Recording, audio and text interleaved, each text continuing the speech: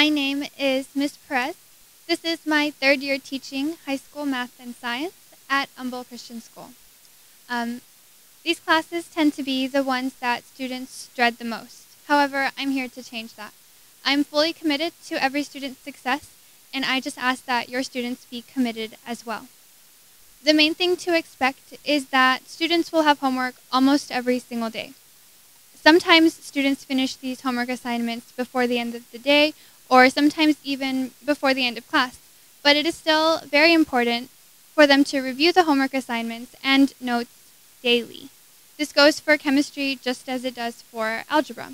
It's imperative that time is devoted every afternoon for all science and math classes. Please keep in mind that school policy states that if a homework assignment is turned in late, which is considered as any time after it is requested, that the maximum possible points that can be received is an 85.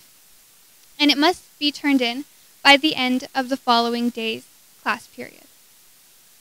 If it is not, the student must still complete the homework assignment, but will not receive credit for it, and will receive 1 day of detention for every day that it is late.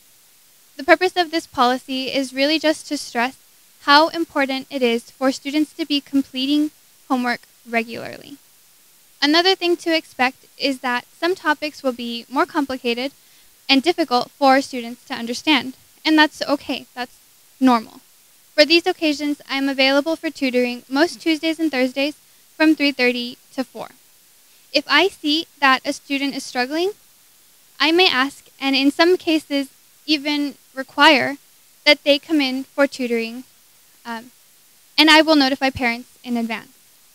As far as the structure of each class period, the beginning of class is devoted to a quick review of the previous day's lesson, a time for closing questions or remarks, a time for questions on the previous night's homework, followed by the day's new lesson, and usually a short amount of time to begin that night's homework.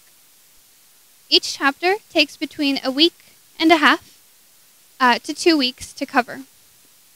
It is then followed by a chapter test for which there will be 1 review day.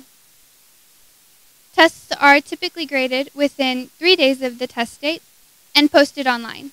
It is very important for parents to sign up for their Parents WhenReb account so that they can monitor student progress. If a student does not pass the chapter test, 1 day of tutoring will be required before the student is able to retest, for which the maximum score is a 70. Please keep in mind that tests account for 60% of a student's average. Homework and other assignments account for the remaining 40%, where other assignments include group assignments, classwork, and random notebook checks. Random notebook checks are done to make sure that students are diligently taking notes, which is, I have found, necessary in order to maintain a good grade in each course. This notebook should be college rule, and if a student keeps up with their notes regularly, they will fill up 1 notebook per semester. In addition, each student will need a calculator, as sharing calculators on tests is not permitted. Classes such as Algebra 2, Pre-Calculus, Chemistry, and Physics will require a graphing calculator, while Algebra and Geometry do not. They only need a scientific calculator. However, graphing calculators can be helpful in algebra and geometry. So if students are able to get a graphing calculator now, that would be beneficial, and they will be able to use that graphing calculator throughout high school and most likely in college math and science courses.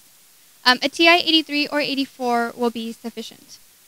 Please keep in mind that a detailed syllabus will be handed out during the first days of school, which will include classroom procedures, expectations, grading policies, and my conference time, and much more information about each class. If you have any questions or concerns, I am available through email at any time at xperez@humboldtchristianschool.org. Have a blessed day.